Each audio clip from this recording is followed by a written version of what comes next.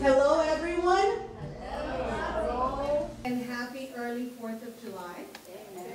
I hope we see you all out there. Remember, please hydrate, hydrate, hydrate. It'll be very hot, very humid, but you know, we see you every year out there and we wouldn't have it any other way. So thank you so much for coming out today. When Rumya and I were looking for topics, we both agreed that who doesn't like manatees, right? What's not to like about them? So she has an incredible presentation for you, and as you can see, our officers are making the rounds. You're gonna see them more often because they do have a little bit more free time in the summer, and they're here just to say hello. No one is in trouble. Not yet. Not yet. Not yet. They're just here to say hello. If anyone has a specific question, I encourage you to just step outside and meet them and talk to them if you do have any concerns. So I'm just going to let them introduce themselves, say hello, and then Rumya is going to start the presentation. All right, can everyone hear me? Yeah. Does anyone need the mic? No. Oh, okay, no problem. First of all, I'm Officer Sergio Diaz, Biscayne Police Department, the greatest police department that there is out there. Yeah. This is Officer Nero Nieves. Officer Nieves has been here for several years, almost 7 years. 7 years. If you don't recognize Officer Nieves, it's a resource officer. He is the main point of contact and the #1 reason why our kids are safe in our schools. Yeah. We have other SR roles in our private schools, but he takes care of our KA centers. So that's why you guys don't see him too much, because he is dedicated to that task, and he's good at it. I'm the village resource officer. It's my job to take care of the big kids. So whenever you guys see me in the village, please come say hi to me, pull my ear, whatever you guys need, I'm here for you guys. Okay? Roxy, when she spoke to you guys, she kind of beat me to it. I wanted to talk to you real quick about this weekend's festivities, and she's right. Have fun, have a good time, but please stay hydrated. Be vigilant. If you guys see anything out of the ordinary that's a little suspicious, give us a call. Okay? And that's basically it. Besides that, enjoy your presentation because manatees are important, and enjoy your lunch. Yeah, thank you. Thank you guys. Appreciate it very much. One thing, please make sure you register for the hurricane registry, please, and let your friends know. That's very important because my task is to make sure everybody that doesn't come here to register also, so we can keep everybody safe and everybody knows that we're out there for them. So what does that do? Is that for communication purposes and warnings and guidance? Yes, in case if you need any assistance during a hurricane evacuation, that they'll be calling you and so forth. But Roxy has more information and she can explain more into it. Okay? Yeah, so just register and like that everybody knows that we're out there for them. All right? Well, thank you very much. Enjoy your lunches. And whenever you see us, please say hello. Hello. And we'll see you on the 4th of July because we'll be here. Oh, we'll be here. All right? Bye. Take care.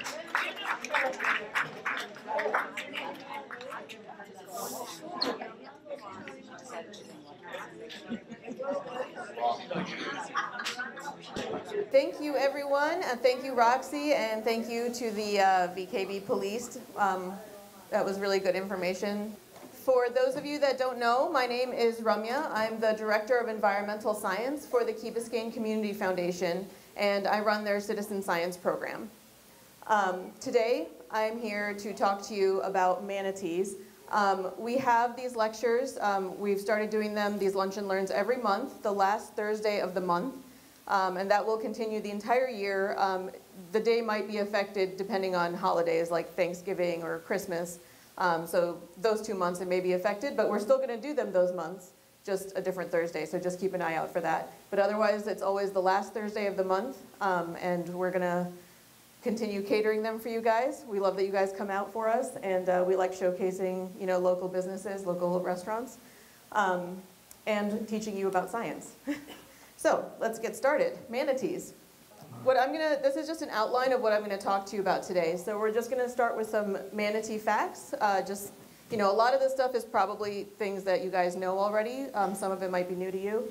We'll talk about the main threats that face manatees, and then what's being done, what kind of protections are in place, and then of course what we can do to help and how we can keep them safe to the best of our abilities. So, manatee facts. Manatees are in the order Sirenia, which is based off the word sirens. If you've read the Odyssey, there's the sirens in the Odyssey that, you know, tempt men to jump off their boats and drown. That's actually kind of where this comes from. Manatees are the basis of the myth of mermaids. When old sailors would be out on their boats, they would see manatees and confuse them for mermaids. And so that's kind of where this connection is to manatees and sirens. They don't sing, unfortunately, but when you're out at sea for many, many years, or at least even many months, and you see a manatee, apparently it may look like a mermaid. They showed up in the fossil record about 50 million years ago, the first manatee relative. So they've been around for quite a while. Manatees, specifically, the few species of manatees, which I'll get to a little bit more on the next page, they only exist in the Atlantic Ocean and the connected water bodies. They can be in freshwater or saltwater, most of them. There's 3 recognized species of manatees that are currently alive. There's one that is extinct. And then there's a related family. They're not in the same order. They're in a different family. But they are called dugongs, and they look very, very similar. And they live in the Pacific and the Indian Ocean. And then all of them, dugongs included, are endangered, with the exception of the one that's extinct, obviously. They're either endangered or listed as threatened. So, they can live up to 60 years, but that's specifically in captivity. In the wild, they generally tend to not live past 30 or 40 years. The oldest known manatee was a manatee named Snooty, who lived in captivity until the age of 69. And unfortunately, he didn't actually die of old age. He died because a maintenance worker, had not properly closed a plumbing vent or something in his enclosure, and he got stuck in it. And that's how he died. So he died at 69 years old, which is much older than most manatees. We don't know if he would have lived longer than that, unfortunately. But they are very well taken care of, and they do actually, they do very well in captivity, even though we don't tend to like to keep them in captivity if we can avoid it. West Indian manatees are the ones that you see around Florida. They are the largest of the living manatee species. They can grow 9 to 10 feet and can weigh as much as 1,000 pounds. But there have been cases where they get up to 13 feet and 3,500 pounds. One of the things that people actually don't realize about manatees is that, unlike whales, they don't have a thick layer of blubber. So they just have skin. It's a thick skin, but they have skin and then muscle underneath. They are basically one giant blob of a muscle. So they're different than you would expect based on, you know, how slow they are and how they look. Manatees in the Florida area specifically were hunted until 1893, and that's when Florida passed their first law protecting them. And then since then, they have passed the Manatee Sanctuary Act, which I'll discuss later. But they were hunted. Their numbers had gotten very low. It was estimated that they were down to about 1,200 in all of Florida until that was passed. At this point, with the protections, their numbers, I'm speaking specifically about the West Indian manatee, the one that you guys will see around Florida. Their numbers now range in the 7,000 to 8,000 area, but they still have a lot of obstacles that they face. So their closest living relative is the elephant. Just like, you know, dolphins and whales were once 4-legged animals that very slowly over time evolved to live in the water. If you look at a manatee's flipper, or a dolphin's flipper for that matter, you will see fingers. You can kind of see them right here. It's a little bit small, but you see fingers. Too far. If you look very closely, I don't think I do. You can see that they're little toenails, just like the elephants have toenails. You can see manatees have toenails. The Amazonian manatee, which it lives obviously in the Amazon, is the only one that doesn't have toenails, and I think it's just, you know, because of its size and other reasons. But yeah, so you can see some of the similarities. You can see the whiskers around the nose. Elephants, it's kind of hard to see, but they do actually have a lot of whiskers. Now, the other weird kind of thing that many people don't know, manatees and elephants have one other close relative, and that is the hyrax. I can't remember where they live. I want to say Africa, but I might be wrong about that. But they are actually a relative. They are not rodents. They are a relative of manatees and elephants. They just went on a very strange evolutionary path and ended up about slightly smaller than a cat, and they look like rodents. They swim. No, that's muskrats. I don't think these guys swim. I mean, they might be able to swim, but not. Yeah, they may be able to. I mean, a lot of, you know, if you throw a dog in the water, most of them can swim, but it's not part of their physiology normally. Hyrax. It's spelled Hyrax. So I just wanted to mention that just because it's a kind of funny factoid. So these are all of the known species of manatees and dugongs. There's only one species of dugong. So this is the West Indian manatee that we have here around Florida. It is the largest living species.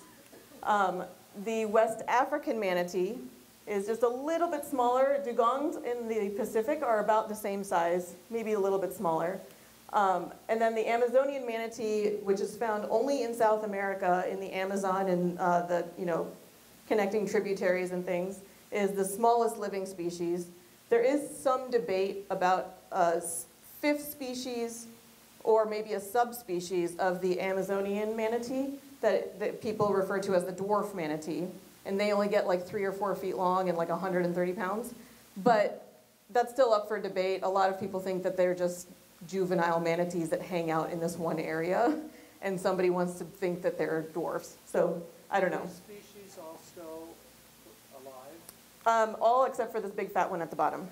That's the extinct one. So the Steller sea cow is the one that is extinct. It was alive within the lifetime of humans. It went, I don't remember exactly when it went extinct. I want to say maybe the 1800s. It was hunted to extinction. But yes, all of these are still alive. They're all threatened or endangered. Worldwide, the manatee population, this does not include dugongs, but the manatee population of all of these, the other 3, is estimated to be 13,000 to 15,000 of all 3 species all put together. So it's not a very big number. So quickly, I do want to talk about the Steller sea cow, which is the one extinct species. And as you can see from the previous picture, it's huge, way bigger than all the other species. It is the only member that's known to be extinct that we know of that existed within humans' kind of lifetime. They were the first historical extinction of a marine mammal by human beings. They are extinct because of people. They were discovered, and within 27 years of their discovery, they were extinct.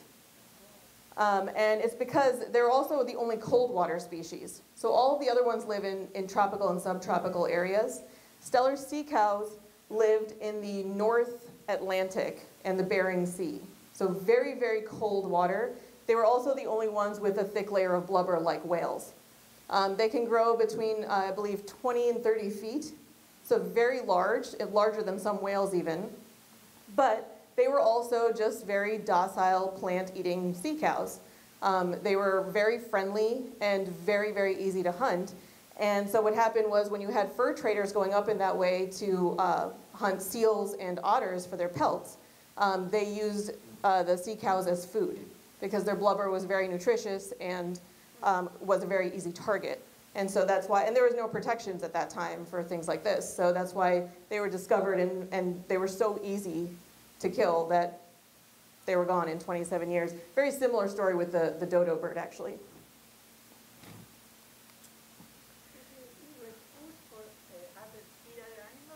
No, just people.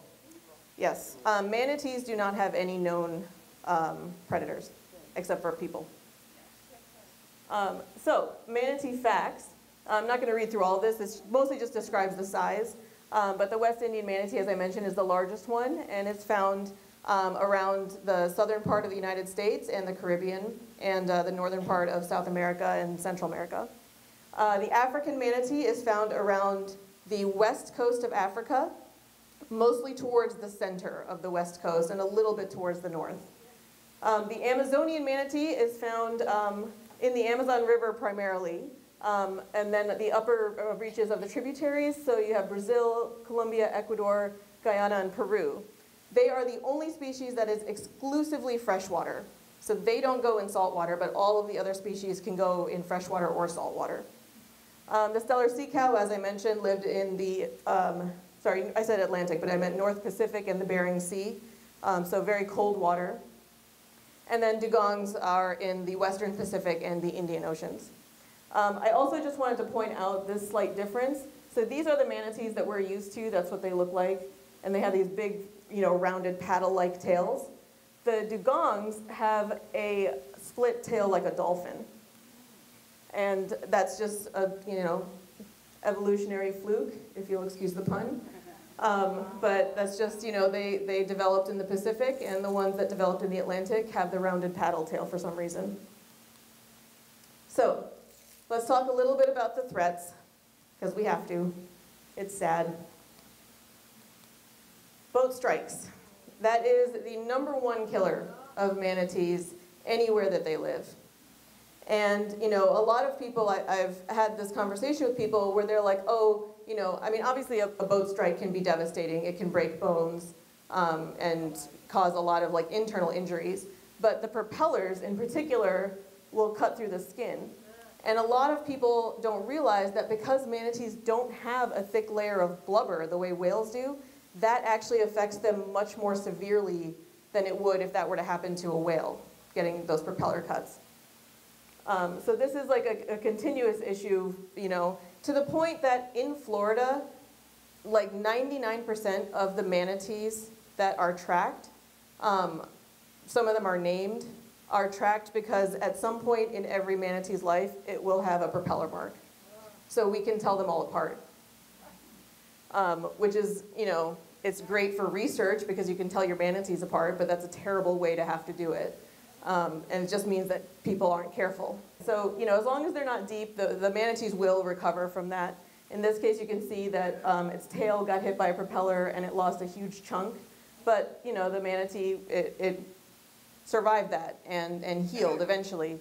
And there are much worse ones. I didn't want to put the really terrible pictures up here. But you can always Google them if you really want to. But it is a huge problem and the #1 killer of manatees throughout Florida. This picture I added, obviously boat strike, another propeller strike in particular. I'm calling these boat strikes, but everything I've been showing you are specifically caused by propellers. If a manatee is actually hit by a boat, depending on how fast that boat is going, chances are it will die. It can easily break the vertebrae of the manatee, and then they won't be able to swim, they'll drown, obviously, cause a lot of internal damage and everything. So I didn't want to include those pictures. You guys don't need to see what dead manatees look like. I'm sure we can all imagine it. But these are the other problems is propeller strikes, which in this case, these are all manatees that survived the propeller strikes. But sometimes they can be very, very deep and they won't survive that. This picture in particular I wanted to include just as kind of a side note. That fish right there is a Plecostomus. Those are algae eaters that people buy for their fish tank. They are not native to Florida, and people have been releasing them. And in certain areas, they've become a huge, huge problem because they're just proliferating like crazy. And aside from the fact that they're causing problems for the other fish species because they're out competing them and things like that, they are a nuisance to manatees. So I'm sure you've seen in a lot of these pictures, and you'll see in more pictures, a lot of these manatees have algae growing on their back. That's very common. Sometimes you'll see barnacles. Because they're slow moving, it's just kind of easy for that stuff to settle on them. A certain amount of algae is totally fine. If anything, it may even be protective. If you see a manatee with too much algae, which I will show you later, it's probably sick or it has something wrong with it. The Plecostomus will clean the algae off, which theoretically is not a problem for the manatee, but what they are is annoying. And they sometimes you'll see these manatees with like 7 or 8 very, very large plecostomus sticking onto their back and trying to like clean the algae off, to the point where it annoys the manatee and they'll leave the area. And manatees have to eat 10 to 12% of their body weight every day. They eat seagrasses, which are very low in nutritional value. And so if they don't eat that much, they will start losing weight. They'll get very skinny, and it's a big problem for them. They have to continuously eat. And so if they get annoyed and keep moving away from an area where their food source is, then it creates, you know, a secondary problem where they're not eating properly because they can't, you know, be in the same room, so to speak, as these, like, you know, annoying little things running all over them. Fishing debris and entanglement. I mean, this is a problem for any animal that lives in the ocean, of course. Many of you were probably here for my sea turtle lecture back, I think it was April, and that, of course, is a huge problem for them as well. All of these animals, well, not all of them, but the ones I've been talking about, they need to breathe. And if they get tangled in something that holds them underwater and they're unable to breathe, then they'll suffocate, they'll die. Turtles need air, manatees need air. And aside from needing air and getting trapped underwater, there are these other issues where you have ropes that'll get tied around their flippers. In this case, this manatee is actually in a rehab facility. This picture was taken in a rehab facility, but it had ropes tied around both of its flippers, which were in the process, slowly but surely, of amputating its flippers. And that is one of the most common types of injuries that you see in manatees from debris, entanglement issues on fishing line, things like that. So, you know, discarding a fishing line and fishing hooks and things like that in a way that's not safe causes problems for a lot of animals, but including even really large ones that you think maybe wouldn't have a problem, but they do. And here you see a manatee with a fishing hook and lure hooked in its mouth. It probably tried to eat some kind of something that was attached to the end. But then also there's a hook here that got hooked into the manatee's foot, or his flipper. So he's swimming around this whole time with a hook in its mouth and his flipper just stuck like this. And he can't swim properly. And this was what I mentioned earlier. Look at all the algae growing on him. Like, he's not doing well. And you can tell because he is absolutely it looks like he needs to get mowed or something. So that's sort of an indicator. Here, this is what I was talking about before, where you have like ghost ropes, ghost nets, things like that. This manatee is alive, it was saved. But it was, you know, completely just wrapped up in fishing line, in ropes specifically. Just the other day, every Thursday I do sea turtle nest evaluations at Bill Baggs. And I think it was about a month ago. I don't know if any of you guys know Manny, who runs Fill-A-Bag. I was there, I was just finishing up in the morning, and I ran into him, and he asked if me or my partner had a knife or if we could help him. And what happened was he was just out paddling that morning, and he found a huge, huge mass of rope that had floated and got stuck on the beach on some of the rocks, kind of towards the lighthouse. And we spent probably an hour and a half, like, digging up this rope. And some of it actually ended up staying because it got buried under a rock and we couldn't get it out. So we were cutting it free and pulling it out. And it probably ended up being 300 or 400 pounds of rope. It was a huge rope. And it was brand new. So somebody like just lost it that week. So we're lucky that it washed up on shore rather than just floating around in the water, which is what a lot of them do. And then you end up with a lot of different animals, sharks, turtles, manatees, dolphins, fish, whatever. They get stuck in this rope or in these nets, and they suffocate. So, so that's what's going on here, but he was saved, thankfully. This is a bicycle tire.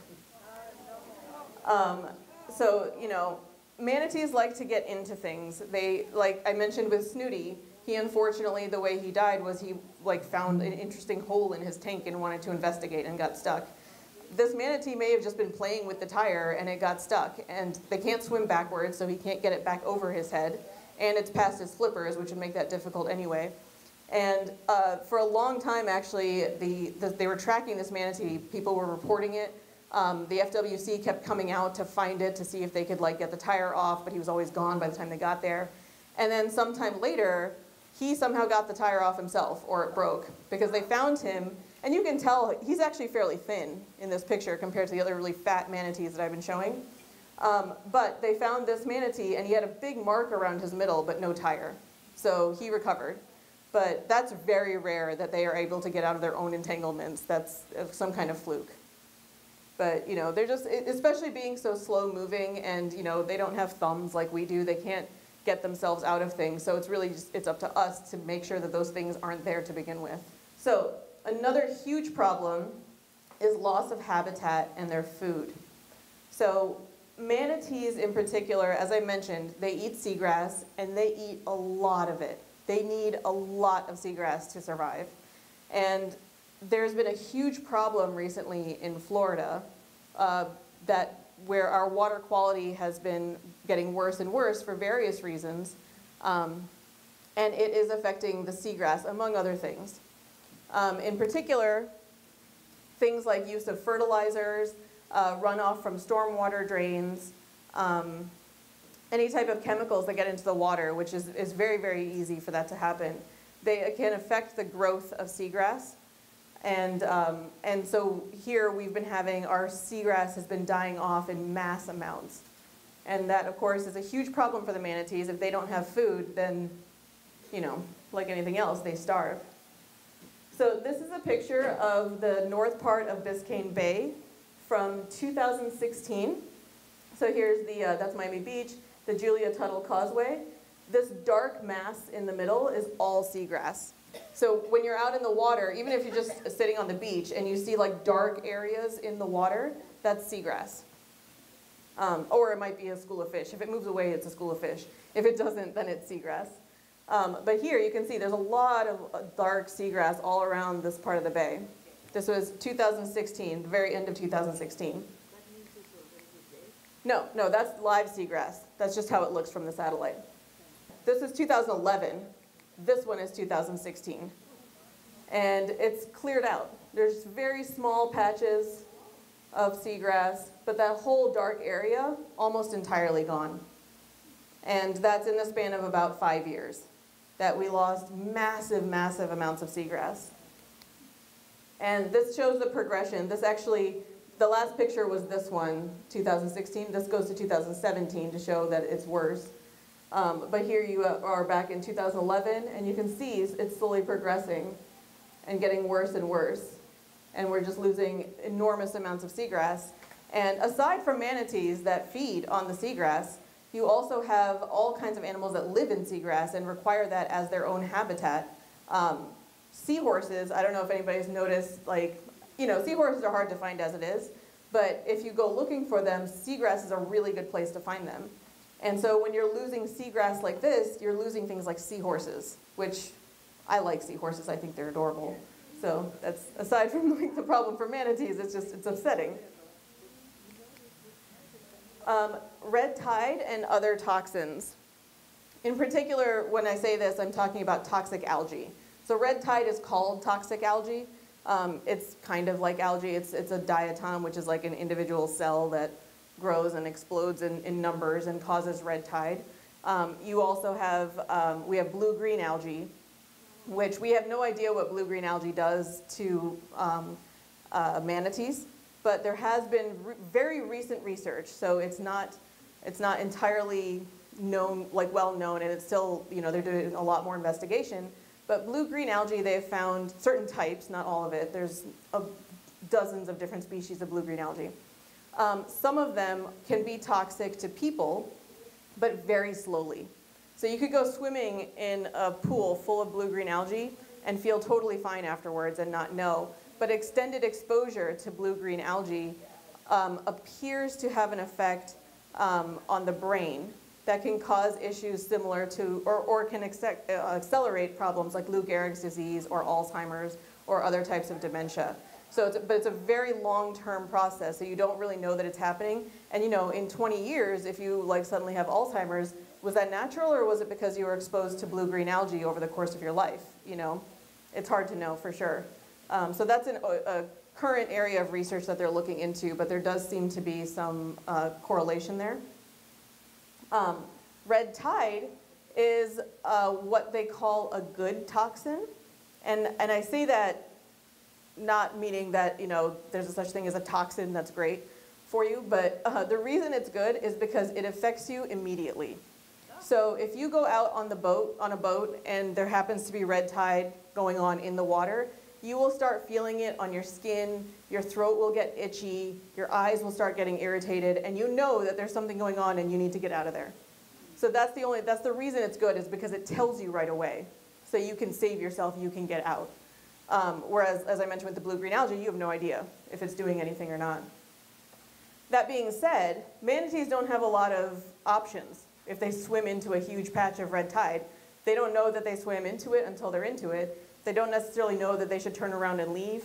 They don't necessarily know the way out of the big, patch of red tide. We've had red tide that's shown up in areas like 1,100 miles long. How would you ever know where to go to get out of that if you're swimming underwater? And for them also, just swimming into it, obviously they can ingest it very easily. But even if they come up to the air or up to the surface of the water to breathe, they're breathing in that toxin. As I mentioned, you can be up on a boat and it will affect you because the aerosol that comes off of it will get into your lungs and bother you, or on your skin and bother you.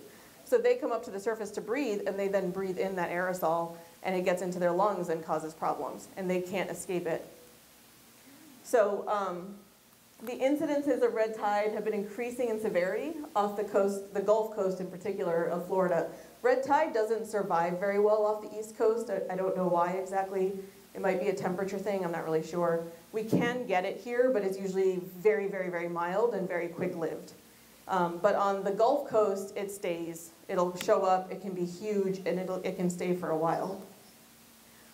There's some evidence to suggest that increased usage of fertilizers and the channelization of the overflow from Lake Okeechobee, to both coasts, has caused a lot of this problem, because Lake Okeechobee is full of fertilizer. That comes from the sugarcane plantations that are in that area. They just dump everything into Lake Okeechobee. I read an article where they started calling it Lake Guacamole because it was green and thick. And that's just from fertilizer that's in the lake. So what happens is, periodically Lake Okeechobee naturally overflows. And in the past, what that would do, its natural overflow would run over the land, filter through the ground, and then you would have this sheet flow that heads south through Florida, and that would feed the Everglades. That's the natural progression of the water that's supposed to happen. But now you have housing and infrastructure and all kinds of things around Lake Okeechobee, so they can't allow it to overflow. It'll cause a lot of problems for a lot of people. So instead, when it gets high and it needs to overflow, they've built these channels that go out to the Gulf Coast and out to the Atlantic coast. And so when the water gets high, they just shoot the water out these channels. So there's no filtration, there's no sheet flow, there's none of that. So first that affects the water flow in the Everglades, but then also since there's no filtration, that fertilizer is just shot straight out into the ocean. And there's very good evidence to show that that is affecting the incidence of red tide, especially, as I mentioned, in the Gulf. So red tide causes manatees to become weak and unresponsive. The same thing would happen to you if you went swimming in it. It affects them, they're mammals like us, so we would be affected the same way. And they can have seizures and all kinds of other neurological problems caused by red tide. A lot of manatees have been saved and rehabilitated when they're found, but this was in Pinellas County. These two officers, these are actually sheriff's officers, they're not even wildlife officers, but they were told about a manatee in distress, and they came, and you can see that they tied a rope around it on both sides, and they helped to pull this manatee out and take it to a rehabilitation center. You can see from what's going on, all this crap on its back, it's kind of not really doing that well. But this one in particular was in distress because of red tide. It lived. I don't like to put dead animals in my presentations because it's depressing for me. I already have to talk about it. So the other problems that these cause, and this isn't just red tide now, we're talking about blue-green algae or other chemicals or other things that get into the water. You can have mass die-offs of fish, and that can also cause mass die-offs of seagrass.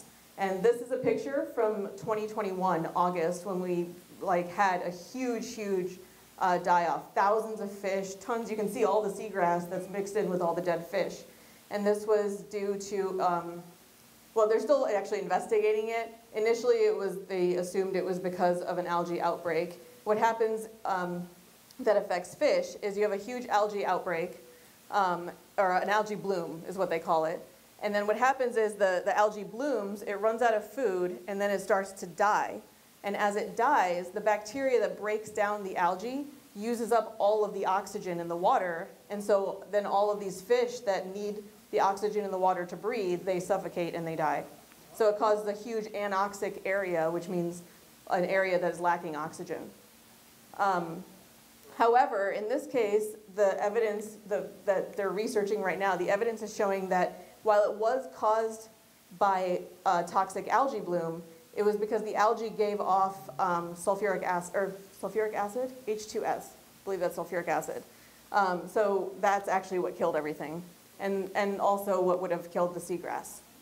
So, you know, when we have huge seagrass die-offs based on like algae blooms, also chemicals getting into the water cause very unhealthy water quality, so the seagrass just doesn't grow well to begin with. Then you have those pictures I was showing you earlier where you have this mass seagrass die-off, like all of that seagrass is just gone from the bay. So this is a graph that I made based on the numbers reported by Florida Fish and Wildlife for manatee mortality. So this starts in 2000 and goes up to this year. So these last numbers are preliminary numbers. Obviously, we're only halfway through the year, so those numbers will change. 2021 was an abnormal mortality event. We lost 1,100 manatees that year, and that was the year after, or a couple of years after, they were delisted from being endangered. They were changed to threatened, and they did that because their numbers were better, or they were looking like they were doing well, so they were like, okay, we can actually change their rating from endangered to threatened. And then just a couple years later, they had this massive die-off, where 1,100 of them. And here you can see, so this red line is deaths specifically caused by red tide that were confirmed to be caused by red tide. And then these are just deaths in general. And you can see here, like, there's a huge red tide, and then that correlates to a big die-off. We don't have the red tide numbers for 2010, I don't know why. And then here, there's another red tide spike, and then there's a spike in the deaths. If you were to take those spikes out, these numbers would be probably in line with the line that's going on there. But here, 2021, there's not a huge spike in red tide deaths, but there's a huge spike in manatee mortality, enormous spike. It was something like, I think, 15% of the population died that year. And the reason for that was seagrass die-off. They were starving. So a few other issues that can obviously affect manatees, climate change. Climate change affects us, it affects everybody. Increasing weather phenomenon, hurricanes, severe weather, things like that, obviously that can affect anybody. Hurricane Irma, when it came through, stranded a lot of manatees. It created a lot of areas where the water had risen, and manatees swam into places where they shouldn't be because they don't know any better. And then the waters receded and they were trapped. And that happened with dozens and dozens of manatees. They can also be misplaced. I can't remember where it was, but I saw a news article after Irma where a manatee showed up on a Caribbean island where there hadn't been manatees in years. And it just showed up there because it somehow got pushed by the water or waves or something and got displaced. I don't remember if they rescued that one or not, but I know they were looking for it to try. But also, aside from increased storms, you have drastic changes in weather patterns. And cold stunning is becoming a bigger problem. So you have hotter hots and colder colds. And cold stunning for a warm-blooded animal can be deadly. Manatees are warm-blooded just like us. If you are thrown into any type of water that is below your regular water temperature, you start leaching heat into the water. And you will suffer from hypothermia within a certain amount of time. The same thing can happen to manatees. They don't have a protective layer of blubber, so they can lose heat through their skin. So that's why they live in subtropical areas, because they need the warmer water. But when we have these like weird weather patterns that happen very suddenly, a sudden dip in the water temperature can be fatal to them.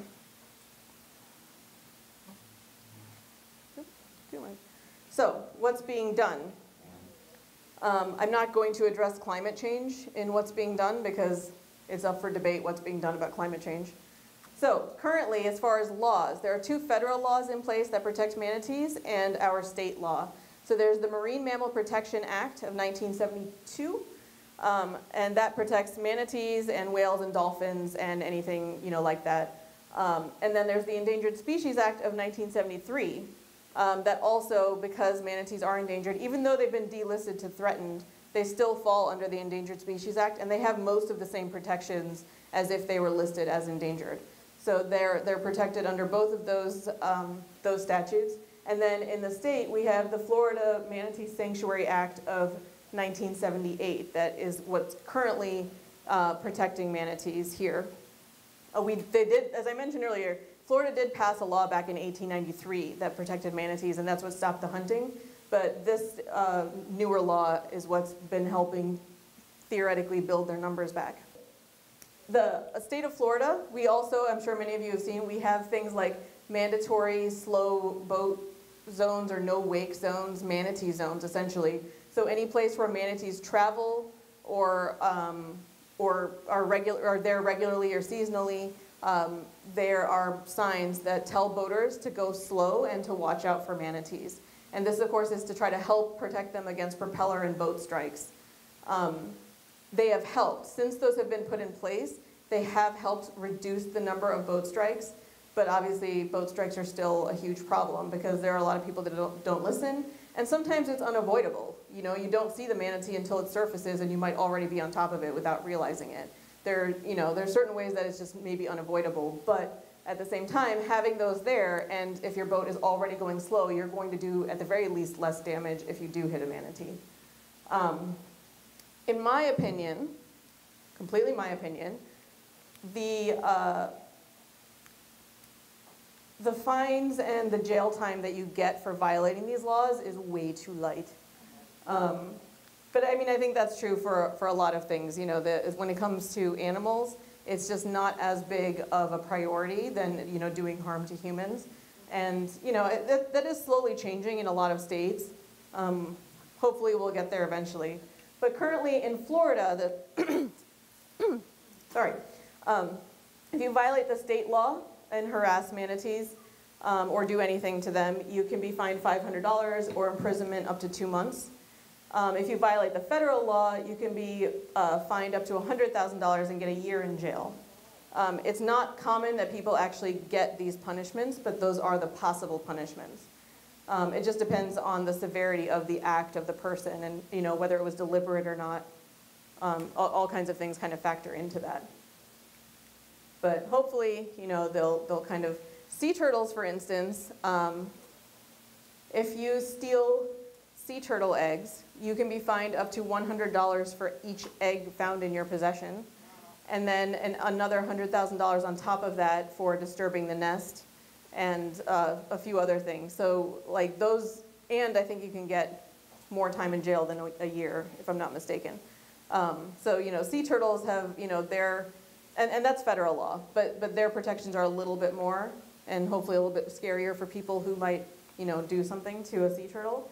I'm hoping that eventually manatees will get those same types of protections. 2021, the unusual mortality event where we lost 1,100 manatees was due almost entirely to loss of seagrass. They were starving to death and they were just dying left and right because there just wasn't enough food. So in that year, or the next year, they started a feeding program where literally, and don't do this at home, you're not allowed to. It's done specifically by the FWC and other state agencies that are trained to do this. We also, the problem with this is that, you know, they have to do it carefully because they don't want manatees to get used to humans. And a lot of them already are. But people are not allowed to interact with manatees. If a manatee comes up to you and interacts with you, that's fine, but you're not allowed to do anything to the manatee at all. And they're very friendly. Some of them are super friendly and they like want to be your best friend, so it's hard not to like pet it or something, you know, but you're not supposed to. And feeding it is a super, super big no-no, unless you work for one of these agencies that is doing the feeding program. But at the very least, this feeding program has seemingly stemmed some of the mortality rates. You know, there was a huge spike in 2021. The seagrass isn't really doing better since then, but the mortality rates have come down from there. So the feeding program seems to be helping. They're hoping that eventually, you know, as they continue to work on the various parts of the bay and water quality and all this stuff, that we can get the seagrass back and that they can stop the feeding program. But that still remains to be seen because we're continuing to do it into 2023. To keep track of manatees, we have aerial surveys. That's the main way that they get counts of manatees. It's also how they can keep track of who they're looking at. They get pictures of all the manatees and you can see all their propeller marks so you can count individual manatees. They also, the FWC uses these tracking devices that they tie around the tail. And that can help learn like manatees' movements throughout an area, you know, how deep they're going, how fast they're going, where they go, and what time of year, you know, so you can kind of get an idea of like what manatees are doing and why.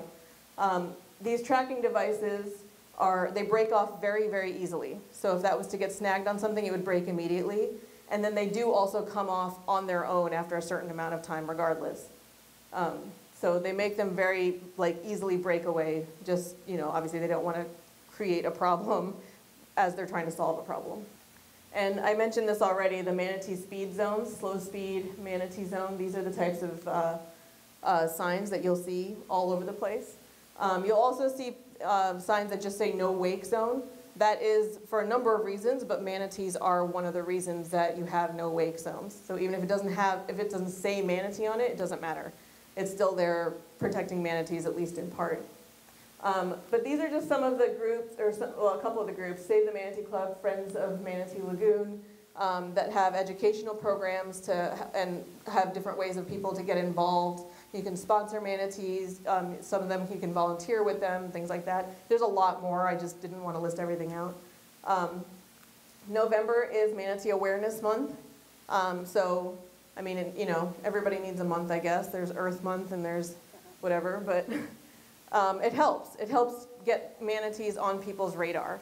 And so they actually will make an effort to learn about them and care about them and, you know, hopefully do something to help their situation. There is this documentary. I have not seen it, but I was told by a friend of mine that it's pretty good. So that might be worth watching. I think you can just stream it on YouTube. But I just thought I'd throw that in there because I plan to watch it. And then rehabilitation. So there are a lot of places throughout Florida that do manatee rehabilitation. As I mentioned, there's a number of reasons that a manatee may need rehabilitation. They're, you know, if they have line wrapped around their flipper and it's like, you know, getting amputated or any other kind of entanglement that causes injury, they'll need to be rehabilitated. You have orphans that lose their mother for one reason or another. They need to be raised in captivity until they can be released because they won't survive on their own. Manatee calves stay with their mother for 2 years. And so if they lose their mother within that period of time, depending on how close they are to the 2-year mark, they probably won't survive on their own. The manatees that were affected by red tide and rescued, they can be rehabilitated and released. It just takes them some time to get the toxins out of their system, but they can survive if they are rescued and taken out of that situation. And you know, at boat strikes, propeller strikes, things like that, they can survive those depending on the severity and be rehabilitated and released. And to date, there's been thousands of manatees that have been rehabilitated and released within Florida. And these are just some of the places that do manatee rehabilitation. Manatees are solitary animals. They tend to live on their own. When mothers have calves for the 2 years, then that's really the only time they're not solitary. You will see this kind of thing where you see a lot of manatees in one area. Crystal River is a good place to see that. This is, I want to say somewhere in like Tampa Bay or something, and it's right outside of a power plant. And the reason that you'll see manatees congregate like this is for warmth. So they go up into Crystal River and other rivers like that during the winter because the river waters are warmer than the ocean waters. And so they end up with a lot of manatees in a small area. In this case, the power plant releases very warm water that they use in their cooling ducts to like cool down their systems, and then that water ends up being warm because it's taking the heat out, and then they release that water, so it creates a warm area where they can come and hang out. And so when you have cold snaps and cold spells, you'll see manatees grouped like this in areas where they can get warm water. And as you may have noticed, there's a lot of sharks there too. It's probably the same reason. They're looking for warmth. And as you noticed, they were all just coexisting, though. Sharks weren't doing anything to the manatees. They don't try to hunt them or anything. They're too big. Even though there was like a few hundred sharks at least, if they all attacked one manatee, they could probably do some damage, but they don't try. But yeah, probably the same reason. They're looking for warmth. That video was taken during a particularly bad cold spell. And so sharks, they would eat a dead manatee, but they won't attack a live one. Not like they would a live fish or something like that. Sharks don't regulate their body temperature very well, so if it gets too cold, they can also be affected. So finally, what we can do, there's not really much we can do other than just be responsible humans. First of all, if you see a distressed manatee, if you see something tangled, or you see an orphaned calf, or anything like that, then you can always report it. You can call the FWC alert, wildlife alert, and let them know what's going on, or you can report it online. And that's always, this works for any kind of wildlife that is distressed. So if sea turtles or gopher tortoises, whatever you happen to find, the wildlife alert is the best way to report what's going on and have somebody come out and help that distressed animal. And then, of course, just being, as I mentioned, a responsible person. Practice safe fishing and always discard of your trash and plastic safely. Your fishing line and your fishing hooks, don't just leave them and assume that it doesn't matter, because it always does. Will you go back to that Oh, sure. telephone number, please? There you go. Manatees have also, I didn't really get into it much because it's not a huge problem, but it is a problem. Manatees have been known to occasionally accidentally eat plastic pollution. And they have to go into rehabilitation because their stomachs will fill with plastic and they're essentially starving even though they have a full stomach. And so that is another reason that manatees have had to be rehabilitated. It's not as big of a problem as the other things that I mentioned, but that is something that matters. So that's another reason to be responsible with your plastic trash as well. There we go. Reduce your use of lawn fertilizer. That's one of the main reasons that seagrass is dying off. It's a huge problem. The water quality issues that Florida has are way worse than they could be if people were just a little bit more responsible with their use of chemicals and fertilizers and things like that, and pesticides.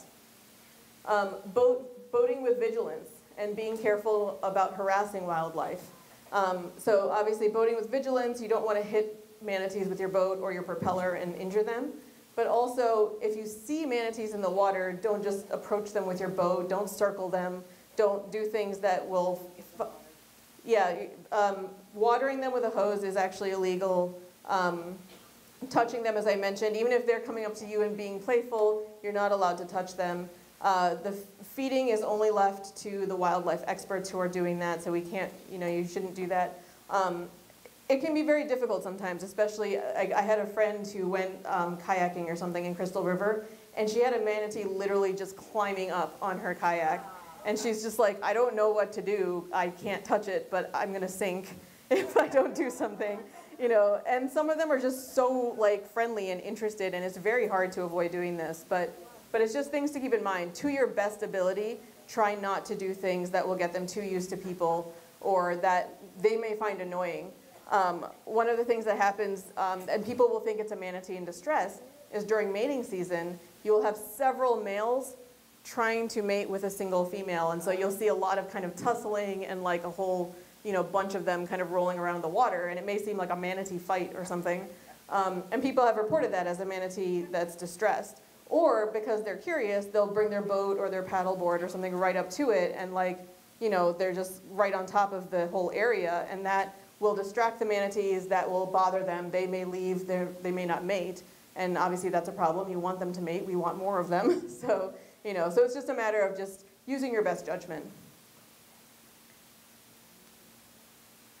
Right, of course. And of course, civic engagement. Talk to your legislators. Tell them that we need, stricter punishments and better water quality, and like we need to try harder to make things better.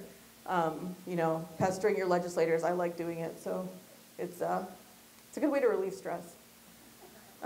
Okay, I believe that is all I have. So, any questions? Yes. They will generally have one calf.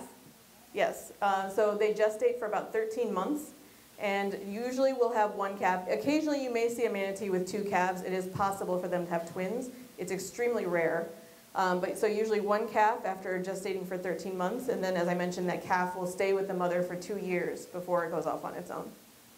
Yes? What about seagrass replenishment or planting? Are they able to replenish it? I know that that's something that people have talked about. It's not the easiest thing because you have to be able to grow seagrass in order to outplant it. And the problem is that the reason the seagrass isn't growing is because of bad water quality. So until the water quality is cleared up, there's not really much else that you can do. And the thing is, once the water quality is better, the seagrass will grow back right away. They're like weeds, They'll just continue to keep growing back if they're able to. Yes? No. Sargassum is a different type of seaweed. It's a pelagic seaweed, which means it floats in the open water. Normally, it's, you don't really get a lot of it. I mean, well, we get a lot of it, but it's not something, it grows out in the middle of the Atlantic where manatees don't live. And then you get these bits that break off from the Sargasso Sea or from the big floating mass of sargassum that's out in the Atlantic. And that's what floats up on our shores. But it's not something that they see as a food source. And so it's not really something that they would eat, unfortunately. Which, honestly, that would solve a lot of problems for them and for us if they would eat it. What about the arsenic in sargassum? What about it? Wouldn't that be toxic to the... I mean, yeah, it probably would be. I mean, they don't eat it anyway, but it likely would be toxic. There is quite a bit of, or there can be quite a bit of arsenic in sargassum.